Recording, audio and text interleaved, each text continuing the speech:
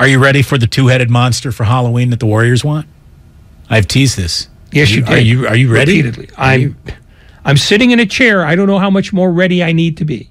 Let me just ask you this about the two-headed monster. Do you believe in Kevon Looney? I think, yes, very much so. I do too. Steve Kerr clearly does. And by the way, so does the NBA. Do you know that right now Kevon Looney is tied for the 5th best plus-minus in basketball? He's plus 51 in his on-court time so far this year. Steve Kerr obviously believes in this guy. Kevon Looney is a completely made man with the Golden State Warriors. There is no doubt about that. No doubt about it. No, that's painfully evident. And in fact, I would be willing to bet you that Kevon Looney will be a Warrior until the day Steve Kerr retires. Whenever that is, Steve Kerr will never let him go. That's his Udonis Haslem? More than Udonis Haslem, because he's one of those guys who subtly, he's now a team leader. He's Steve's first rook as head coach, so there's always that. There's a guy who's played himself through nerve damage, like leg neuropathy. As we were talking about, if you're looking for an example of patience, I think if you're a young guy who's got, an injury thrown at you earlier in your career, certainly Kevon Looney is a shining example of things could still happen, but you got to learn the fundamentals to be important to the Warriors. You got to be in the right position, not some of the time, but all of the time. Your footwork has to be basically perfect. Let me ask you a second question. Do you believe in James Wiseman? I don't know yet. That's fair. Totally fair. I think I do believe in James Wiseman. Like, I can see it. I can see that there's something there that when I think about how he and Kevon Looney now complement each other, Ray, this is a really unique two-headed monster. A very unique two-headed monster. James Wiseman backing up Kevon Looney is a top 3 center in the NBA right now. I mean, you need 2 guys to get it done, but this is a really good NBA center. We're talking about 38.3 minutes, about 20 for Kevon and about 18 for James Wiseman. And you put them together and you got a functioning piece that complements each other based on how polar opposite the two of them truly are. Now think about it. It's maybe as unique a gap in player differences of any two-headed monster that you can think of. Name me 2 big men who are more different from each other than James Wiseman and Kevon Looney, right? So whoever you're playing is literally the exact opposite of the guy that you were just playing a minute ago as soon as there's a substitution one for the other. So that is always just a little hard to keep up with and tabs on for any sort of strategy you're looking to have out on a basketball court. And really, like, one guy's entire career promise is based on the concept of, I'm enough of an athlete to dunk on this entire gym. The other guy's career promise is based on the, well, I'm not that, but what I am is the guy who boxes out the one guy who's enough of an athlete to dunk on this gym. Yeah, he's the guy who would prevent the guy who can dunk on the gym from dunking on the gym. Yeah, it's amazing. In fact, weirdly enough, you cited that plus-minus stat on Looney. James Wiseman is 415th out of 416 players in plus-minus. So we're going to get into that because his plus-minus is terrible. Jordan Poole's plus-minus is terrible. He's 412. And Jonathan Kuminga's plus-minus is terrible. Which is amazing considering how little he's played. Well, I think it's part and parcel of how little he's played, to be totally honest. Well, no, it is, but to achieve that number in that few minutes is pretty remarkable. Now, you're looking at it right now, so don't just spoil it for everyone. Guess who has the worst plus-minus in the NBA? I already knew this, so I'm not going to answer it. Kevin Durant. Yes. Kevin Durant's got the worst plus-minus in professional basketball. Raise your hand if you would have guessed that. How many stabs at that would you have needed before your knife plunged into the right answer?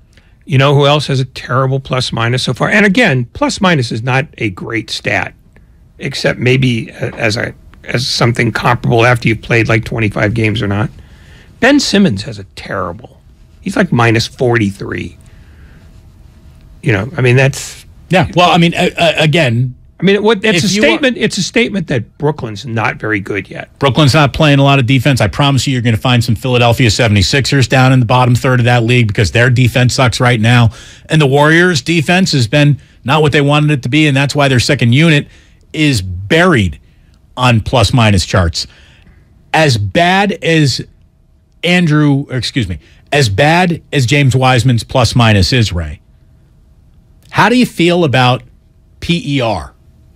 Player efficiency rating, the John Hollinger. It's a more baby. Useful stat than plus minus. It is not the definitive end-all be-all of player evaluation, but it measures enough things to be a well-rounded enough stat to explain some player value. So number one player efficiency rating on the Golden State Warriors right now is Steph Curry. Steph Curry has a 26.27 player efficiency rating. It's 18th best in the NBA. Right now, Andrew Wiggins is number 2 on the Golden State Warriors with a 21.27 player efficiency rating, which is good enough for the 40th spot in the NBA. Now, the player efficiency number can fluctuate greatly based on how much court time you're getting. So the more court time a young player with a great PER might get in limited minutes could shrink dramatically if he were out there longer than those limited minutes and get exposed.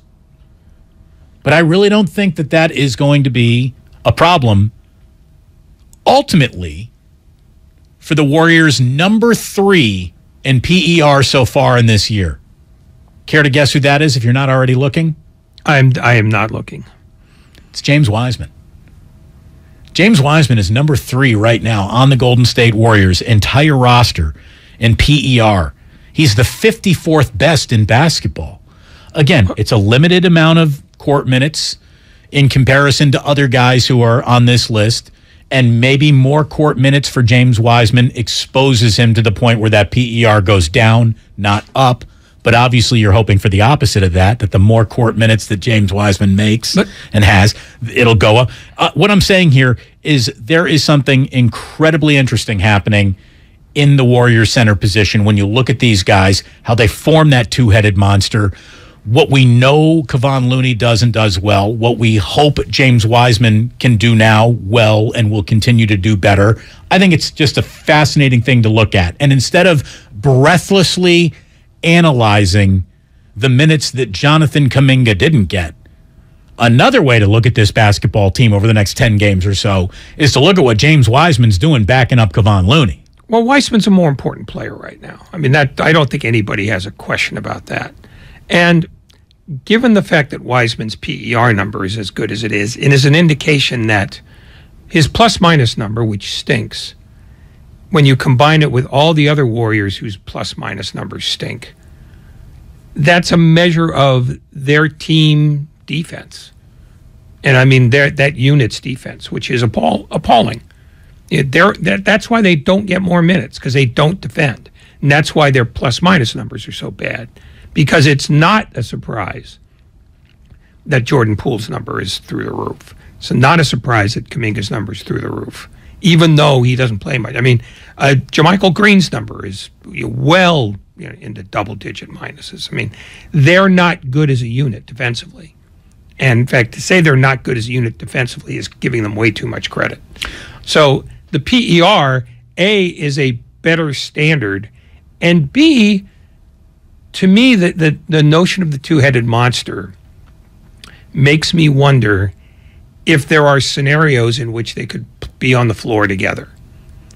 So they don't seem to mesh well, but I think at some point their paths are going to intersect. Their Venn diagram is actually going to meet, and there will be minutes where they're both on the floor, and that's when it'll be fun. I think I got your opponent. I like how you're thinking. You're a step ahead of the conversation. Exactly where I was going with this. I'm sorry. No, it's good. It means we got kismet, you and me. That's why it works, honey. It's the Minnesota Timberwolves.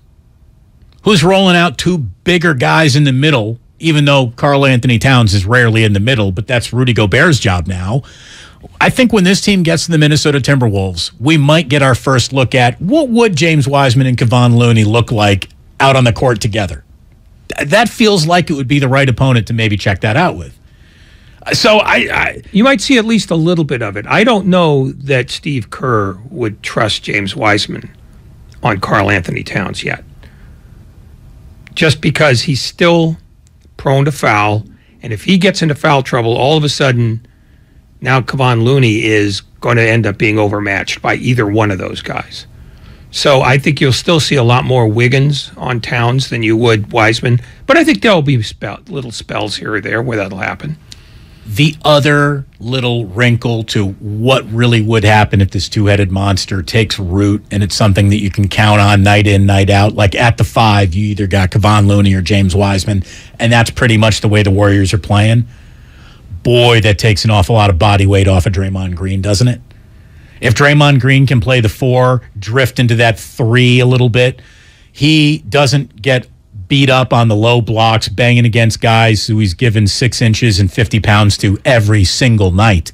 And that is, I just think, a good way to go about preserving the year that you hope you start getting from Draymond Green. So the two-headed monster can benefit the Warriors in a lot of ways, and Draymond not picking up collateral damage as a small ball 5 when the other team hasn't gone small yet and he's still getting banged on. It's a good way to find a decent win total when this season is over after all. Like I said, we're 4 games into a year. We have 78 games remaining. So the people who are breathlessly trying to analyze the war, oh my God, what is that? What is wrong with this team's minutes? What is wrong with these young guys? What is wrong with the young unit? Nothing. Nothing's wrong. I have good news for everyone. I understand we have, content to create and vacuum to fill and all that. Shovelfuls to hurl. Look, but I don't even know if this is good for us because Sports Talk Radio loves to sell panic. There's no reason to be panicking about the Golden State Warriors, not even close. Not even close. You want to panic about the Golden State Warriors? Troy Murphy starting tonight. That's what panic looked like. And by the way, Troy Murphy wasn't bad. You should. That's a shot. It's just, he's better than that. But look, this is not. Nothing's wrong with the start of the Warriors. What's wrong with the start of the Warriors season? Nothing. Nothing is wrong with the start of the year. No, there's one thing that's wrong. They are giving up way too many points. Right. And that is not, we're going to work on that, though, is my point. No, that's going to solve itself. Well, they are. I'm not going to bother. You and I have no solutions. They're on their own. But I don't remember a stretch where they've had 3 games where they have been, if not out and out hopeless, then profoundly disinterested because they want to play at a ridiculously high pace that they're not qualified to do. They might have been able to do this for a few games here or there, but their pace now, and Steve Kerr said it. It's unsustainable. It's not, it's unsustainable and it's foolhardy. They're at the stage now where they're not only supposed to be who they are talent-wise, but they're supposed to be smarter than the teams they play. What they did against Phoenix was let Phoenix dictate the pace and let them continue to dictate the pace. That's why the defense is a problem. They allowed Denver to manufacture pace. The Warriors need to be the ones who control the game. And by that, I mean not just shooting percentage and rebounds and all that other stuff. It's maintaining the rate at which plays develop, plays happen, plays end, the next play starts. They're not doing that yet. And I would think that they should be at least further along in that part of the game because they've done that before. Steve Kerr with us yesterday. The pace through 4 games has been just ridiculous. It is so high, unsustainably high. we've always believed in playing with pace, but right now it just feels like I'm looking at a pickup game. You know, we're flying up and down the floor. We're giving up all kinds of transition opportunities to our opponent. We're dead last right now in transition points allowed per game. We're not really playing with a purpose. You know, that can mean a lot of different things. What that means to me is we're not connecting the game offensively and defensively. When you have good offensive possessions and you take good shots, generally you're in position to get back defensively and to get a stop, and vice versa. You know, you play great defense, you're in a better position to score. Right now there doesn't seem to be much purpose to our game. We're just sort of out there flying around, and even though we're playing hard and guys are trying, we're just kind of rudderless. And he's right about all that. But fans need to understand that reacting to NBA results on a nightly basis should not feel anything like reacting to NFL results. It is not, every game is not a fork in the road of the season you're about to have. Just think back to any one of the Warriors' 4 championships here in the Steph Curry area, in the Steph Curry era, or Bay Area, whichever you prefer. But think back to every single championship. What did you know about any of those teams through 4 games? I mean, the team that started 4-0, that was good. You know, that was great. The team that started 24-0 was probably that was a pretty good indicator that the year was about to be fantastic. Might I also suggest they did not win a title that year? Yes. So there you go. You know, what do October results mean? I think to some teams they would mean more. To the Golden State Warriors, it almost means absolutely nothing. Well, what about Draymond's defense? Do you think Draymond gives a rip about October basketball? He's admitted as much, where he can't get himself up and lathered and ready to go in games that don't mean much. But he's been up and lathered for these 4 so far because he's got the other issue. He's been okay. Well, I mean, no, I mean he's not been a negative at any point.